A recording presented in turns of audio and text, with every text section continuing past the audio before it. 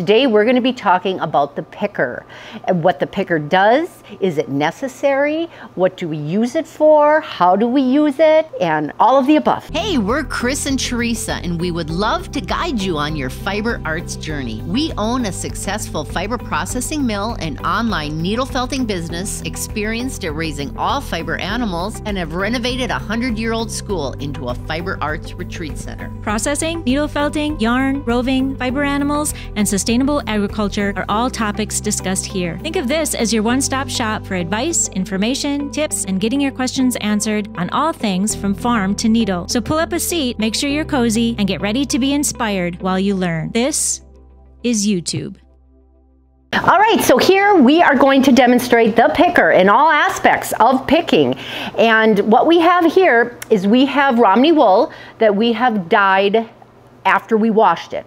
For here at the mill, for all of our products that you find at Bear Creek Felting, we dye the wool for roving before we card it.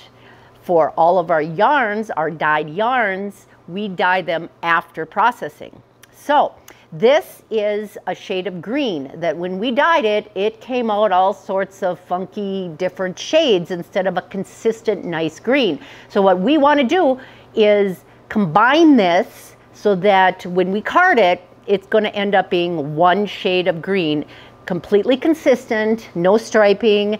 And so the first thing we need to do is run it through the picker to combine it, the colors, and to open up the fibers. As you can see, they're not felted, but they just need to be fluffed open a little bit. You see how, I mean, they easily pull apart, and I could stand here and do this with my hands, but we have the picker that does it for us. And the picker is a very simple machine. It's next to the skeiner. It's probably the simplest machine here in the mill. It just has a conveyor belt that has speeds as well as a beater. It's called a beater inside this drum, and there's 4 areas where there's rows of about 3/4 of an inch spikes that spin around, grab the fiber, and fluff it open. Doesn't rip it. It's very gentle in that process. I can control the speed of that beater. So if I'm doing a real fine Korea alpaca that's very fragile, very weak, I'm going to slow that beater down so that it's as gentle as possible on that fiber. But so it goes in here, it feeds in here, it rolls it around, and then it shoots it out into this little room we have built into this bin. And that at that point we can spritz on conditioners. We have a spinning conditioner, and we also have a cohesive. So if we are doing 100% Surrey alpaca, which has a tendency to pull apart, not hold together at the rest of the processing stages, we can spritz on a cohesive that aids in holding that fiber together so that we can get it through the carding stage and through the drafting and spinning stage. We only use that cohesive with those real fine, slippery camelid fibers. We don't use them at all with any wools that we do. But we do use a spinning conditioner because down here at the mill we are constantly battling static. We try to keep it about 70 to 80% humidity down here, but especially in the wintertime, sometimes it's hard to get it up that high, whereas spinning conditioner helps with those static issues. And this is also the stage that we do a lot of blending. We do a lot of blending of, say we're doing a 30% blend with Angora rabbit and Romney wool. So this is where we would do that blending at. We would have our 2 fibers weighed out and ready to go, and then we would just alternate them as it goes in here, and the picker blends them together for us so that they're ready for carding. I also do this with the alpaca and wool, mohair. We do our sock yarn is a blend of mohair and Angora, alpaca and wool, and this is where we blend those fibers together. So you kind of get the point here that this is a very necessary machine in the process.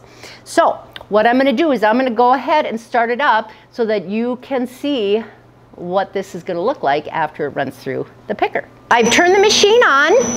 It It's fairly quiet. It's not that noisy at all. You can see the conveyor belt is moving. This is an area that you want to make sure your fingers don't get in, because it will just suck them right in there. So here we are with our wool.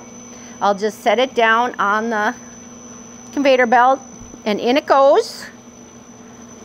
And you can hear it flapping around and opening up as the drum grabs it and pulls it in.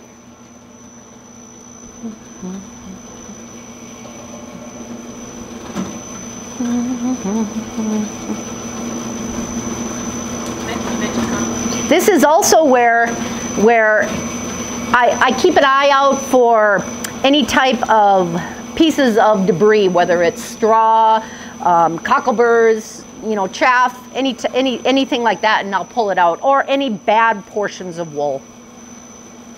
Like this right there that just got sucked in. It was a little second cut that I would like to have pulled off. Okay, right here, there's a little cockleburr right now.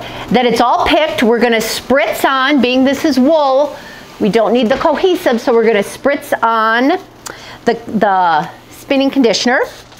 And I just put very little on here, and I toss it around, and that's it. And then from here,